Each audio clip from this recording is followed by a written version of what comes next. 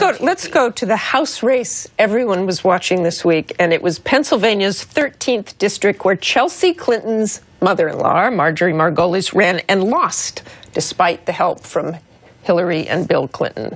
Hillary Clinton even held a fundraiser on her behalf, Margolies' behalf. What happened there, and what does this tell us?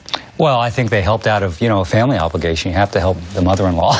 I think that, she represented that district 20 years ago, so a lot's changed. And this was a very strong Democratic candidate, young candidate who won the race. I don't think it says anything about Clinton coattails at all. I just think it was the dynamics in that district.